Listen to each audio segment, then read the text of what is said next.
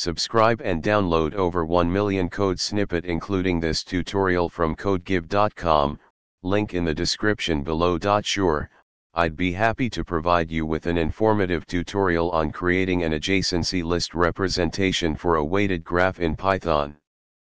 In this tutorial, we'll cover the basics of graphs, adjacency lists, and how to implement them with weighted edges.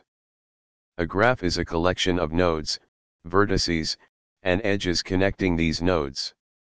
Graphs can be categorized into various types, such as directed or indirect, cyclic or acyclic, and weighted or unweighted.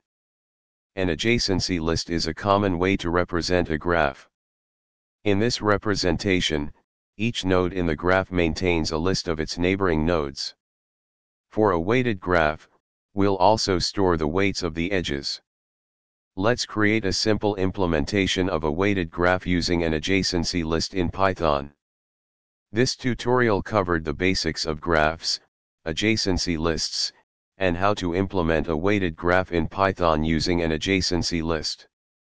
You can extend this implementation for more advanced graph algorithms or applications. ChatGPT